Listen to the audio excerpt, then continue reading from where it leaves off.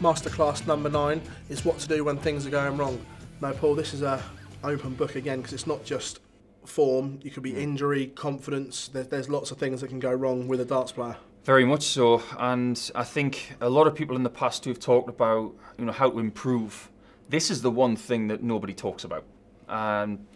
If things are going wrong, you need to find a way back. And first and foremost, if you aren't enjoying the game because of what's going wrong, it's time to take a step back from things.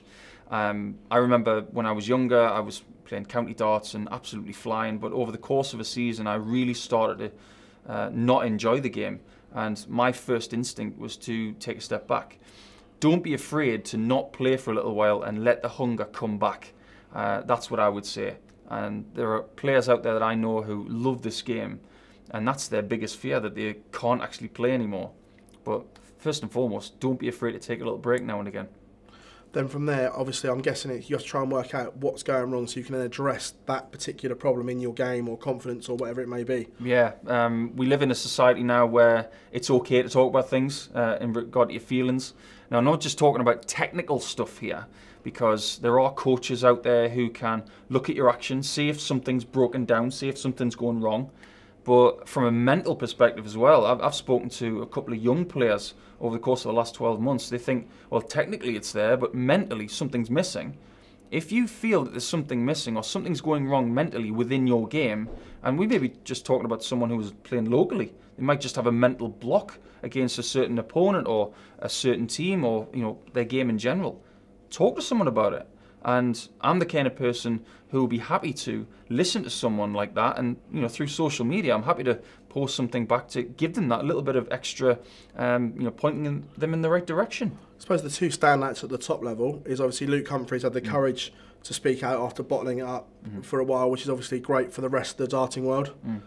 And James Wade, because last year we could all see it, his arm was too high, and stepped back 2 or 3 months, and it was back to the way it should be. Do you know what? I had a chat with Adrian Lewis recently, and I was talking to him about the darts he was using earlier in the 2019 season.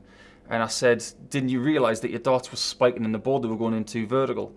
And he said, why didn't you tell me?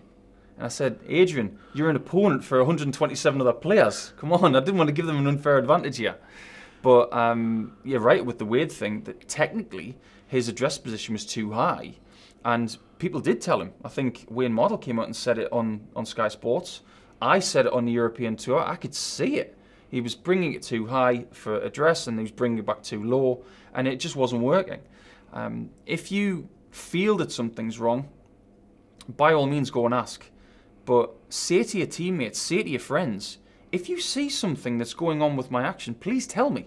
They do want to know. But most important thing about this is, if you do feel something's wrong, don't be afraid to talk to someone about it. What else can go wrong in a dart player's arsenal, apart from obviously confidence and things like that? Well, I heard a great saying the other day about confidence, that if it was in a bottle and someone could market it, they'd be a very rich person.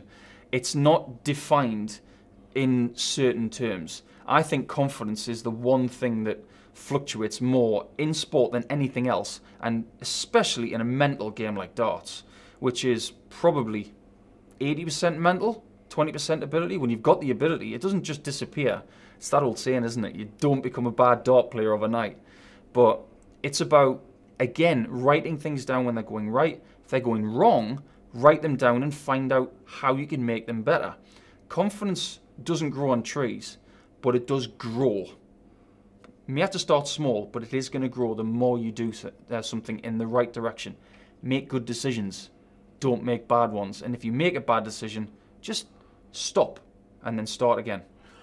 One thing that I think you were guilty of as well was playing through injuries, which again is something that's going wrong. If you've got a muscle problem or something like that, you need to stop and get it addressed as well. Yeah, Jelle Klaassen came through a really bad wrist injury. I saw pictures of his wrist, post Premier League matches, and it was just, how are you doing this? And he just needed to have that operation. And I think we're still seeing with someone like Jelle the next version of himself. Still a great dart player, but when you have an injury, don't be afraid to just stop. You don't see footballers going on the pitch with a broken leg. You don't see dart players throw darts at a board with a broken wrist. If it's a small injury, which they generally are in darts, things like tennis elbow, which is going to happen through repetitive strain. We've seen broken ankle through Simon Whitlock. He played through the pain. I think that was slightly idiotic, but it was a World Championship after all, so we can probably forgive him for that one. If you've got something wrong, take a step back, put it right, and then come again. The clock is ticking on life, yes, but on darts, it's a bit of a slower clock. Put it right before you do yourself some serious damage.